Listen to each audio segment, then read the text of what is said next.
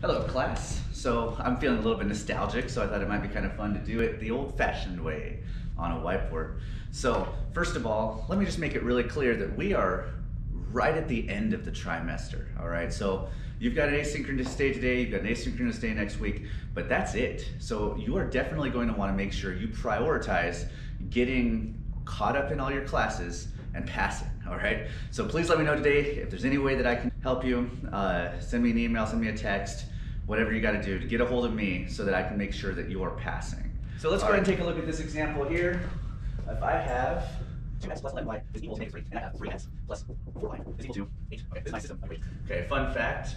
My geometry teacher was geometry and algebra too. Anyway, she was really good at making those brackets. I always wished I could be as good as her. I've practiced. That's the best I've got, guys. So working on becoming the best math teacher ever, not quite at her level yet. All right, so looking at this, switch colors. The key thing here is I've got this 2 and this 3, right? And I've got this 11 and this 4. All right, those numbers should stand out to you. Okay, so what would I have to multiply the top equation by in order to make them opposites? What would I have to multiply the bottom equation by to make them opposites? You can kind of see that if I multiply 4 times 11 and 11 times 4, I'm going to end up with 44y and a negative, right? You have to have a negative on one of those, negative 44y. Those would cancel out. So on the other hand, I want to make 2 and 3 match. What would I have to multiply those by? Right? Okay, so obviously you can kind of imagine that the 2x and 3x would be the better choice of the two.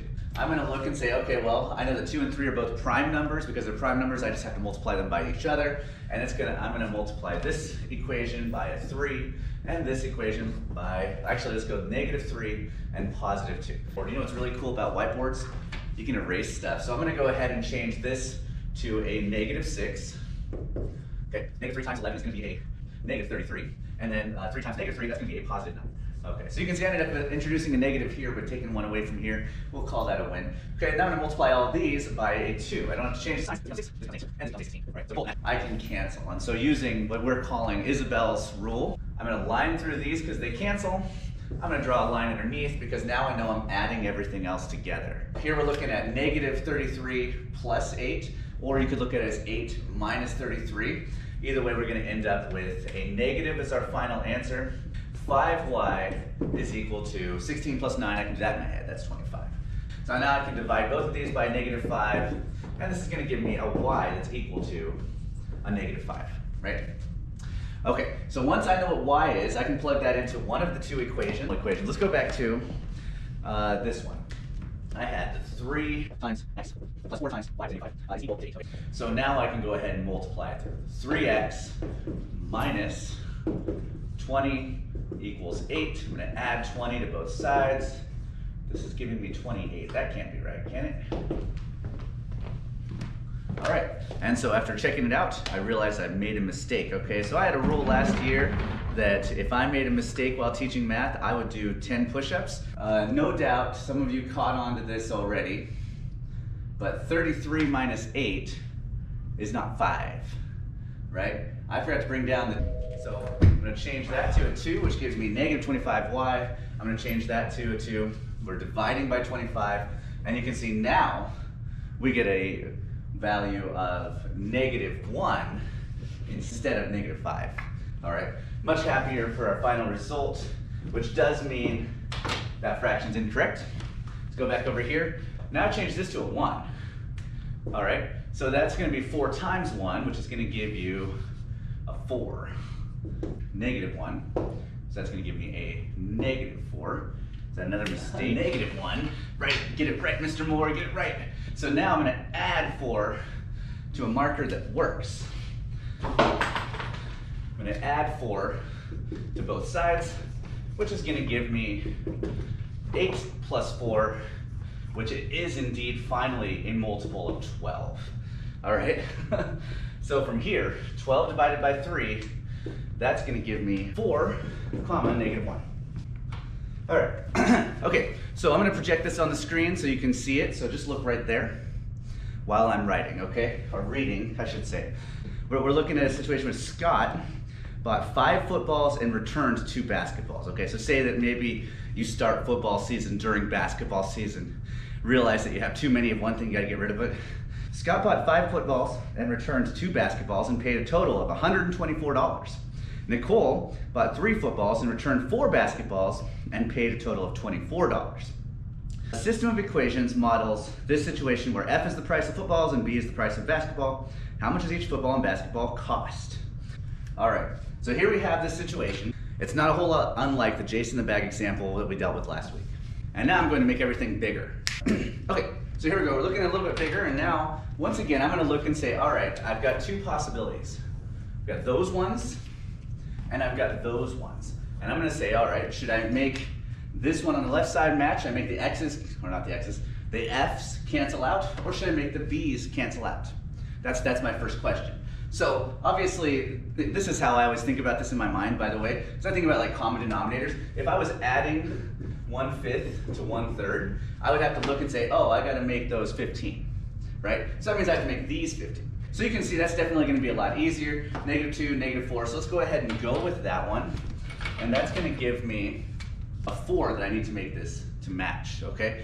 Now, I don't want them to match, I actually want them to be opposites. So instead, I'm gonna need to multiply one of these.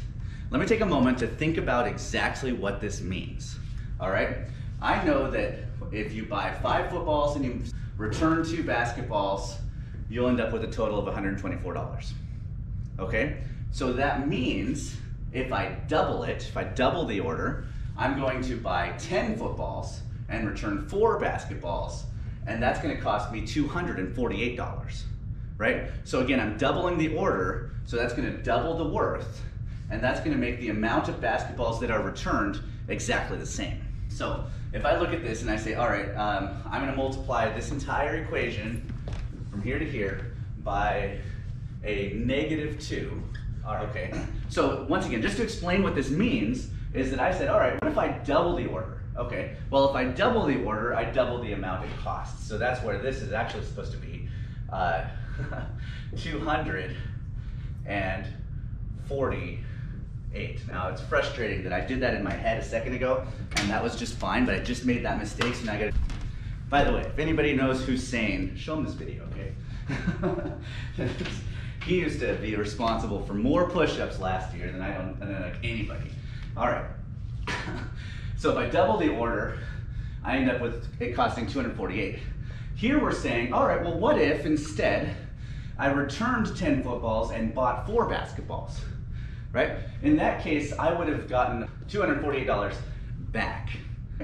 So the cool thing about that is now I can look and say, no, if Scott bought as many basketballs as Nicole returned, suddenly we can balance the budget and get rid of some things. So once again, I'm going to apply Isabel's rule here. Line through, line under, and I'm gonna add everything else together, okay? So we can find out that actually, if you buy, that's a dead marker. If you sell 7 footballs, that's also a dead marker. If you return 7 footballs, you're going to make, let's see, how much money per football? So this is gonna be an 8 comes down, the 4-2 comes down, and a 2 comes down, and that's still, oh, come on, are you serious right now? All right, so I figured it out. So I'm gonna go to 24 over here. The moral of the story today is definitely gotta be, you learn through making mistakes, right? If I look, this is gonna be a 4, this is gonna be a 2, this is gonna be a 2, and it's gonna stay negative. So I'm actually left with -224. So here we divide by -7, and F is equal to 230. You buy a football for $32. You see the diminishing returns here, right? I make more mistakes the more push-ups I do, so I end up doing more push-ups. Anyway, now I can plug that into one of the original equations. So this is gonna be 3 times $32.